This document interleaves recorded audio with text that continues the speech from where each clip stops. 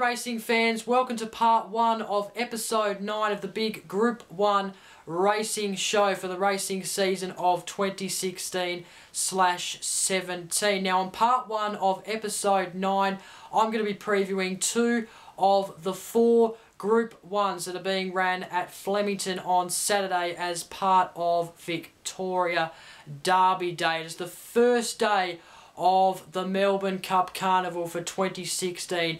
It's just absolutely massive this next week. So let's not waste any time. Let's get straight in, starting with the Coolmore Stud Stakes.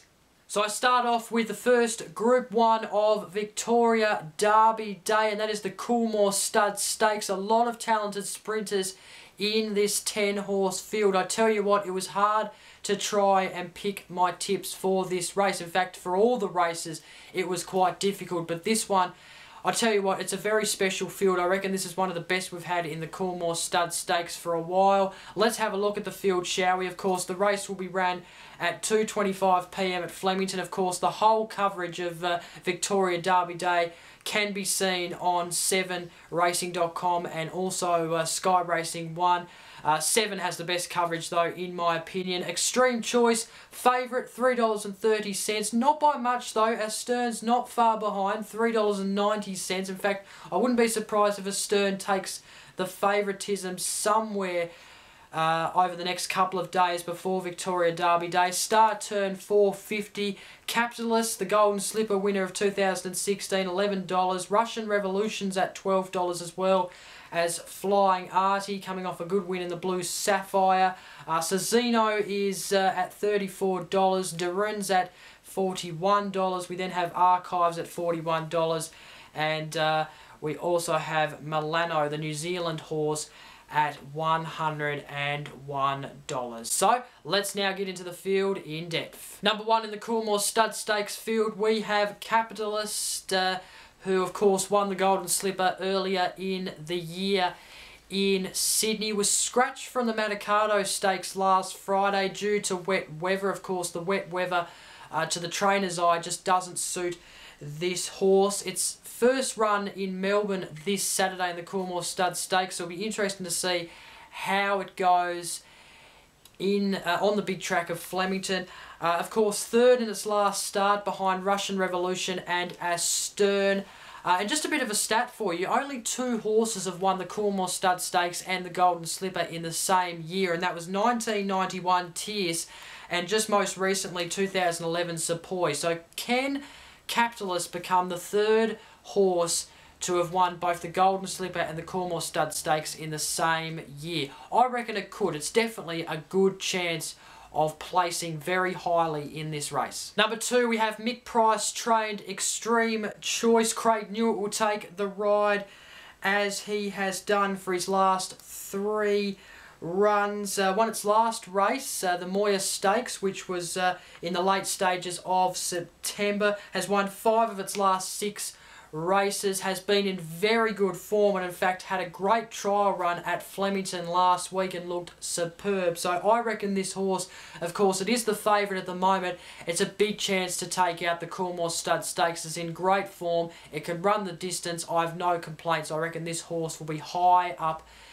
the front in the field, possibly first. Number 3 is Astern, who came 11th in the Golden Slipper, beaten by Russian Revolution last start, but only just. It nearly nicked the win, Astern, but Russian Revolution was able to hold on, who actually led that race for the whole duration.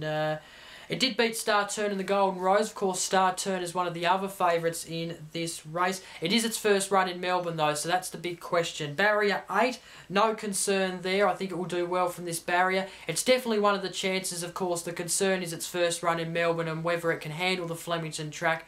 I think it might be high up there though, definitely top 5 worthy. Number 4 we have Flying Artie, who came 3rd in the Golden Slipper and then went on a 207-day spell and then returned in the Blue Sapphire Stakes at Caulfield to win that out of the 12-horse field. Won it in fine fashion. There's a couple of things that do let this horse down though. Of course, Damien Oliver supposed to be aboard this horse, but of course the suspension has meant that he can't ride. So Huey Bowman has taken the ride for this race, and he'll do very well, I reckon, on this horse. It's definitely a talented horse, no doubt about that. The Barrier 1 is a concern. It's coming out of Barrier 1 for the Coolmore Stud Stakes. That's a little bit of a concern for me, but I think it could be high up there. It's definitely a chance to win this race. It normally does well. Number 5 is Star Turn, the 3rd favourite in the Coolmore Stud Stakes for 2016. Dwayne Dunn takes the ride as opposed to last start where Craig Williams was on board. That was a win over the 1100 metres. Hasn't won beyond that though, so that's the question there and the query. Also, its first run at Flemington as well. Coming out of Barrier 4, it is definitely one of the chances though because it's coming off some great form. It's won 4 of its last 5 starts and the other one was 2nd, so it's in good form coming into this race. Number 6 is Russian Revolution. A big chance for this horse, I reckon. Led most of the way in its last start and was able to hold off Astern and also beat Capitalist as well. So it's coming off a great win over the 1200 metres. I wouldn't say it was a great win actually. It was only just. He was lucky to hold on this horse. But I'll tell you what, if it does that again, takes the lead early and gets away and is able to lead down the straight, this horse is more than a chance. The speed map does suggest it should be out early, so it could play out the same again just like the last race, but Astern will be coming, I reckon, a bit stronger than last time. Number 7 is Saraceno, 6 in its last run in the Caulfield Guineas over the 1600 metres, back at the 1200 metres at Flemington where it won its last race in the Dane Hill. That was over the 1200 metre distance. Can run well at its best over the 1200 metre distance, so I expect this horse to do well. It could do well. It's coming out of Barrier 5. Of course it will be difficult for this horse to take it up to some of the quality in this race, but you can't rule it out. Number 8 is Archives. Came 2nd to Saraceno a couple of starts back in that same race I just mentioned just a second ago. That was 2 starts back. Won its last over the 1200 metres in the Red Anchor Stakes at Moonee Valley in the later stages of October, 22nd of October to be exact. In fact, that was Cox Plate Day. Craig Williams takes the ride for this race. You can't rule that, I don't reckon. Number 9 we have Darien. Hasn't won over the 1200 metres and was beaten in the Blue Sapphire Stakes, came 3rd. Flying Artie, of course, won that race. That was at Caulfield on Wednesday the 12th of October. Of course, look, you can't rule it out, but I don't give this horse much of a chance. It has its doubts, of course. There's a bit more quality in this race than this horse, but you can't rule it out. Hasn't won over the 1200 metres though. And then finally, number 10, we have Manello Blahnik. Stephen Arnold will be the jockey for on this horse for this race. Barrier 6, came 5th in the Blue Sapphire Stakes. Of course, Flying Artie won that one. Derain came 3rd. So beaten by those 2 horses over the 1200 metres. Back at the 1200 metres at Flemington. I have my doubts for this horse, unfortunately. Of course, it's way down the odds, as you saw at the start of this preview. Okay, time now for my tips for the Coolmore Stud Stakes for 2016. I did mention that it was quite hard putting together my tips for this race. There's at least 5 or so horses who are actually genuine chances to actually take out this race. So really, any one of these horses could win it, but Extreme Choice, I think it's the one that stands out for me most certainly. It's in good form coming into this race. The only doubt I have is the Golden Slipper, where it came 8th. Of course, beaten by some of these horses who actually ran in the Golden Slipper, but back at Flemington, at Melbourne, should be in superb form going into this race, and also had a great trial run last week. Of course, that Myer Stakes win after the spell it had, that Myer Stakes win was a very, very good win at Moonee Valley a few weeks ago. Beat the likes of Jataqua, Buffering and horses like that. So back at the 1200 metres, stepping up from the 1000 metres from the Myer Stakes, but I reckon this horse normally does well. In fact, won 5 of its last 6. I reckon it's got this. Extreme Choice is my first placed horse for the Coolmore Stud Stakes of 2016. Second, I've gone with Flying Artie. Won its last race in the Blue Sapphire a couple of weeks ago at Caulfield over the 1200 metres. Third in the Golden Slipper.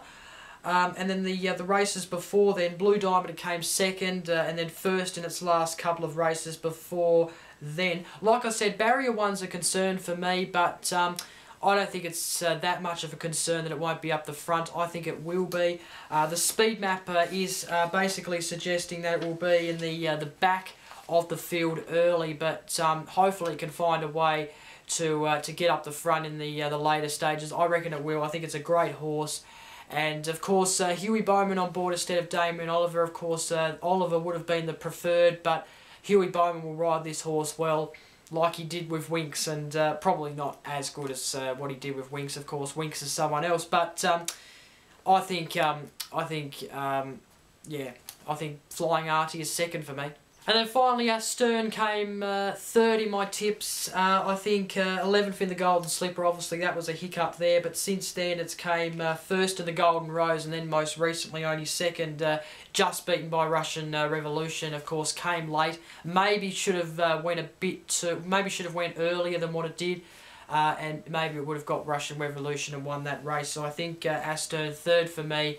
Will definitely go close to the other two horses, Flying Artie and Extreme Choice, but I just think those two horses at Flemington are in better form. And of course, this horse is going to Melbourne for its first run, but it's a very good horse. It's in good form. 3 of its last 5 races it's won. I think it will come third. It will definitely be there at the finish. And then my roughie of the race, it was really a toss-up between Capitalist and Russian Revolution. I've decided to go Russian Revolution just because I thought its run last start wasn't as bad as people made it out to be. Of course, like I said just before, if Astern went a bit earlier than what it did with speed down the straight, I reckon it would have got Russian Revolution. But I think Russian Revolution did very well to hang on to win that race. So it can happen again, no doubt about it. And this horse has some great speed at the front early. So it will be there early, it will be up the front early. I think it might be able to sustain some good pace going down the straight. Of course, there's a lot more quality in the field than its last run, but who knows? It's a very good horse, and I think this horse is a very good shot of winning it. I wouldn't be surprised, but it's just a roughie for me. I think it's worth $1 each way, no doubt about it. Okay, time now for the next Group 1 on the program, and that is the Myer Classic over the 1600 metre distance, a race for 3-year-olds and upwards. Of course, weight for age and set weight race. We have a look at the odds here. Of course, this race starting at 3 p.m. First Seal heads the odds there with favouritism on $4.60. Whispering Brook and Dixie Blossoms level on $6.50. We then have Don't Doubt Mama at $7.50. Danish Twist at $10. Euro Angel at $15. Heavens Above at $17. I'm a Star at $21. Serene Majesty is at $26 level on odds with Pearls and Rising Romance. French Emotion also on $26. Dan Magic $31. Pure Pride on $35, and then Zambra is the largest horse on the largest odds with $61. So there you have it. That is the odds. Let's now get into the field. Number 1 is good old Rising Romance, the 6-year-old mare, of course a female, and came second in the Memsies over the 1400 metre distance earlier on in the Spring Racing Carnival in August. 1600 metres at Flemington, 2 starts back in the Makybe Diva, it came 7th. You can't rule it out, but it has to be at its best, and it hasn't really got a win for a while, so I can't see it being up there at the front, but who knows? Number 2, we have First Seal, who can run the 1600 metre distance. Came first last start at Caulfield over the 1400 metre distance. It's in building form at the moment, so I do expect it to build on from the form here and do very well in the Myer Classic. Barrier 1, however, is it a concern? I'm not quite sure. I did say in the last preview in the Coolmore Stud Stakes that Flying Artie Barrier 1 was a concern. Might just be a bit of a concern for First Seal, but I think it still will be there in the top 5. Number 3, we have Zanbra, of course, a horse that is at largest odds of the race with $61, as I mentioned before. Coming out of Barrier 5 in this race, came 5th in its last start over the 1600 metre distance. Dixie Blossoms actually won that race, and that horse is in this race. So it hasn't won since March 2016, which was last prep, and it's not in the best form. So I have my doubts here for this horse. At number 4, we have Danish Twist, who came 3rd in 2 of its 4 starts this prep. 5th last start to Pels and First Seal. She was way back though. I thought she was pressing on later on, but she was a bit far back from those 2 horses. Better start and maybe a chance, I reckon. Of course, it did get a bit of a poor start and wasn't up there until the end of the race, but if it can get up midway, as opposed to right back, it might be in with a shot, but hasn't won over the 1600 metres, so that is a concern. Number 5, we have Heavens Above. Its last 2 starts was well out of the top 5. Came 6th and 7th in its last 2 starts. 7th in the Epsom over the 1600 metre journey. That was its last start at Royal Randwick. Had a good prep last prep though, so if you can take that form into account, then it's worth a shot. It's a possible chance in my opinion. Has won over the 1600 metre distance before, has that win range. It's in with a chance. Barrier 15 though. Number 6 is Chris Waller's French Motion. 6th in its last start, but back behind the top 3 and 4. Has won at Flemington over the 1400 metres rather in the Blazer. So that was 2 starts back. So back at Flemington, running over the 1600 metres. Maybe a chance, maybe a chance. Number 7 is Don't Doubt Mama, the 4th favourite of the race. Won 2 of its last 3 starts this prep, including the stocks over 1600 metres at Moonee Valley. That was its last start. It's definitely one of the chances. Has a win range of 1000 to 1600 metres. Dwayne Dunn on board, has been aboard this horse its last 2 starts where it's done very, very well. Do not count this horse out of your top 3. I reckon this horse is going to be in the top 3 in the Myer Classic. Number 8, we have Serene Majesty. Came 4th last start in the Lady Vars at Caulfield on Blue Sapphire Stakes Day. Didn't do too badly in the end to claim 4th. It was well back, but it did very well to claim 4th. I think coming into this race, it may be one of the chances, maybe one of those ones to watch, but Euro Angel did beat it last start over the 1600 metres, and of course Euro Angel is in this race, so not really sure where to place it, but it's one of those chances. John O'Shea teams up with James McDonald once again for number 9 Pels, coming out of Barrier 12. Its last win was in the Toy Show, which was in August at Royal Randwick. 3rd its last 2 starts, both of those were over the 1400 metre distance. Coming to the big track of Flemington for the first time is definitely the question, but this horse seems to be doing okay in its last 2 starts. Whether it can handle the big track of Flemington though is a bit of a question, but I think it's one of the chances to watch out for. Number 10, we have Dixie Blossoms, 2nd or 3rd in 3 of its last 5 starts. Its last start it came 1st at Royal Randwick over the 1600 metre journey. I think this horse is in some good form coming in to this race. It is having a fantastic prep, which is very, very good. And at the value that it's at $6.50, I think it goes into this race with some value and is one of the chances. Number 11, we have Dan Magic. This horse is a funny horse, this one. Looks in good position form without actually winning, if that makes sense. Because in its last 5 races, or 3 races, it's came 4th. So it's in some good form without actually winning, which is very, very interesting. Her best could surprise all. Maybe she could be one of the real roughies of this race. Number 12, we have Euro Angel. In its last 5 starts, 2 of those have come. This horse has come second, and the other 2 it's come first. Lady Vass, winner a few weeks ago on Blue Sapphire Stakes Day, beat a couple of the horses in this race. Looks in good form, looks promising, has the win range, coming out of barrier 11. Zach Purton on board. I think this horse is going to be up there as well. I reckon I'd slot it in there with the value it's at as one of the roughies of the Myer Classic. Number 13, we have Pure Pride. Craig Williams is aboard this horse. Hasn't won over the 1600 metre journey. Coming out of barrier 7. Came flashing home to come second on Turnbull Stakes Day. French Emotion won that race over the 1400 metres in the Blazer.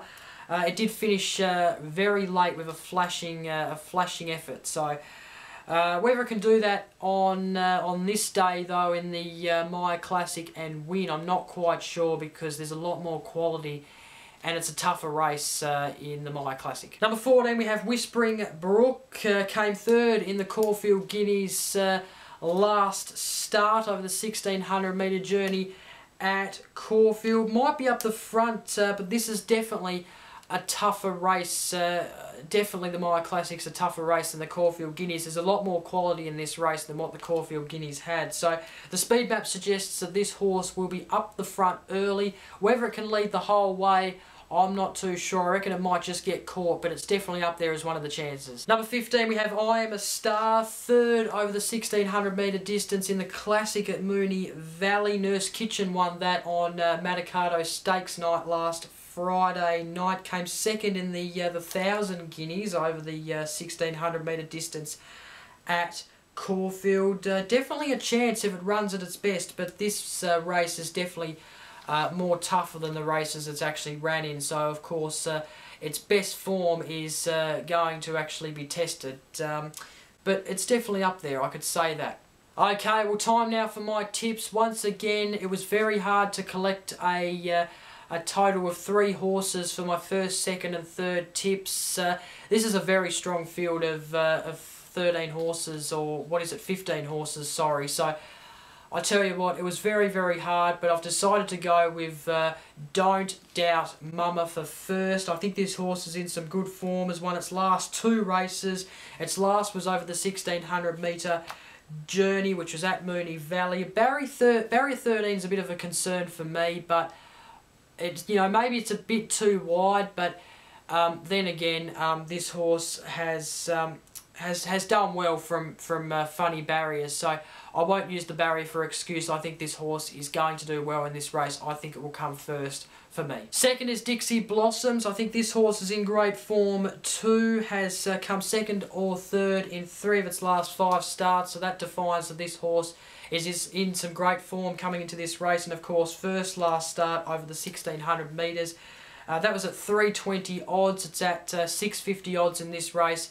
I couldn't go past this horse. I think it's in some good form, and it's in some deserved form going into the Myer Classic. So second for me, Dixie Blossoms. And then third, I've got number 2, First Seal, the favourite at $4.60. Favourite by about $2 with a gap between First Seal and Whispering Brook and Dixie Blossoms.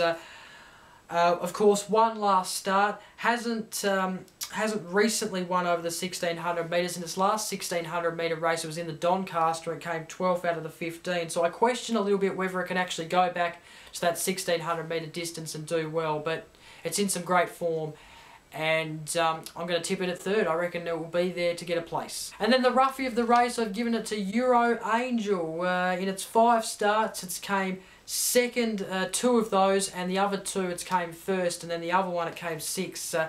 I think it's in good form. It's looking promising. Lady Vass, winner of a couple of weeks ago on Blue Sapphire Stakes Day. I reckon this horse is a show. It looks promising.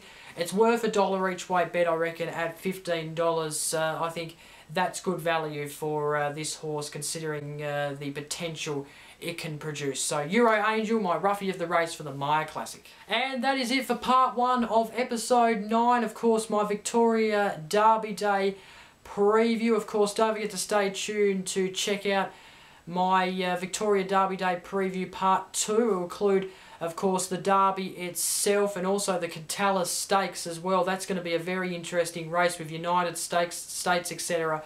Participating in that race. So do stay tuned, like, comment and share this video, subscribe. See you soon. Bye for now.